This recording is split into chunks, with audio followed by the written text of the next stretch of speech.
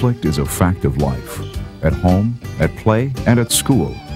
Although conflicts occur continually in classrooms, students receive little training in the constructive resolution of conflicts. Telling students not to fight is futile, and it does not teach them alternative ways to settle disputes. In most classrooms, students use many different strategies for resolving conflicts. One student may use physical force, while another may simply withdraw.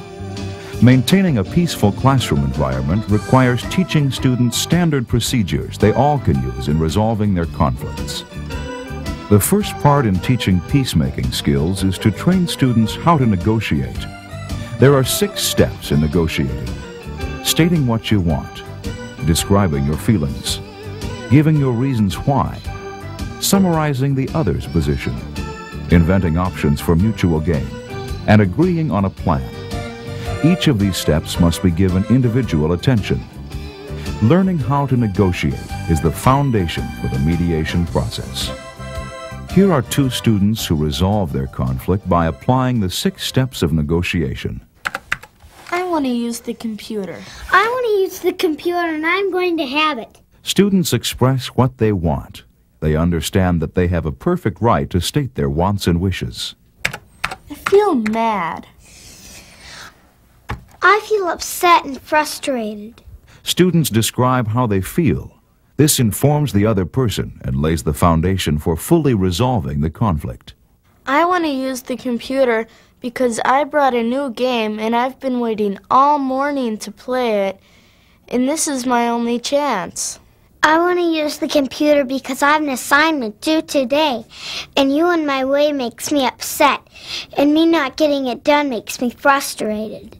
Students state why they want what they want. The reasons include both their goals and their needs. Brianna, my understanding of you is that you have an assignment that's due today, and me in your way makes you upset and frustrated. Robert, my understanding of you is that you've got a brand new computer game that you really want to play, and this is your only chance to play it. And me in your way makes you angry. Let's come up with some possible solutions. Reversing perspectives results in students being able to see the conflict from both points of view. How about for Plan A?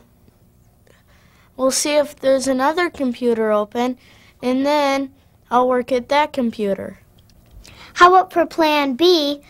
You help me finish my assignment, and once it's done, we can both play the game. How about for Plan C? I'll use the computer for 15 minutes, and then you'll use the computer for 15 minutes. At least 3 possible solutions are identified. This ensures creative problem solving and an awareness of backup plans if the agreement does not work. I like Plan B. I like that one too. The final step is for the students to agree on a solution and confirm it with a handshake. These steps of negotiation will, with practice, become part of students' interpersonal skills and become integrated into many aspects of the students' lives. When students are unable to negotiate successfully, a mediator is sought out to help resolve the conflict constructively. A mediator is a neutral person who helps 2 students resolve their conflict. The mediator keeps everything fair by standing in the middle and helping those in conflict proceed through the negotiation steps. Here, 2 students unable to resolve their conflict on their own receive guidance from a mediator. Jeremy, I want you to stop calling me names. I wasn't calling you names. All my friends told me that you were calling me names, so stop it. Listen, I wasn't calling you names. If you keep on accusing me, you're gonna regret it. Oh, yeah? Yeah. Hey, you guys, do you have a problem over here? Adrian, will you help us solve this conflict? Sure, but you guys can't fight anymore. As you know, my name is Adrian, and I'll be your mediator. I can help you solve this problem, but I can't make you do anything. You both have to agree to solve the problem. Do you agree? Yeah. Yeah. Good. There are a couple of rules that you have to follow. They are, each person has to have a chance to state their side of the story. You can't interrupt each other. You can't call each other names, and you have to be as honest as you can. What you say here in mediation is definitely confidential. Come on, let's get started. Once the mediator introduces him or herself, the conditions for mediation are explained. These are: no more fighting. If you agree on a solution, you must abide by its conditions. And everything said in mediation is confidential.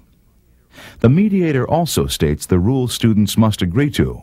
These are: agree to solve the problem, no name-calling, no interrupting, and be as honest as you can. The mediator then guides the students through the steps of negotiating. Meg, what is it that you want? I want Jeremy to stop calling me names. And Jeremy, what do you want? I want May to stop accusing me of calling her names. Meg, how do you feel about that? I feel upset. And Jeremy, how do you feel? I feel mad. Meg, what are your reasons for feeling upset? I feel upset because I don't like being called names. And Jeremy, why do you feel mad about that? I feel mad because I don't like being accused of something I didn't do. Okay, Meg, what's Jeremy's side of the story? Jeremy's side of the story is that he doesn't like being accused of something he didn't do. And Jeremy, what's Meg's point of view? May's point of view is that she doesn't like being called names. Let's see if you guys can come up with 3 ways to solve the conflict. For plan 1, we could try not to call each other any more names. Okay, and Meg? And for plan 2, I could try not to be so sensitive. And Jeremy? For plan 3, we could just drop it and be friends. Okay, good. Now pick a plan and shake on it. I like plan 3. So do I.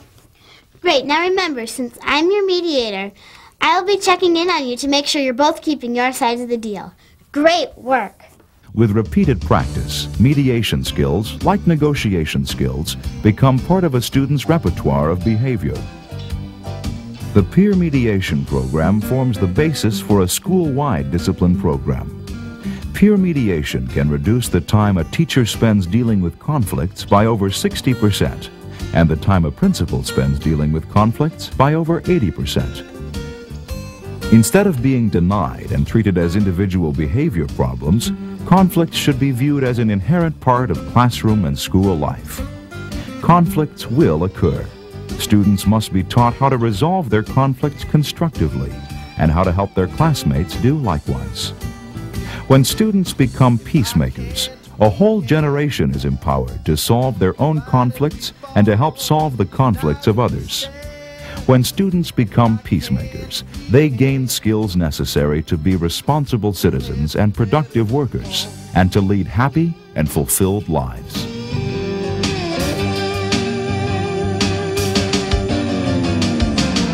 You know it's true that you get back what you give. People react to the signals you send. If you imply that you'll cooperate, everyone will participate.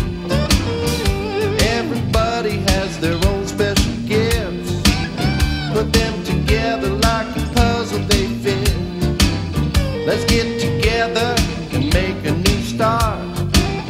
The whole is greater than the sum of its parts. If I can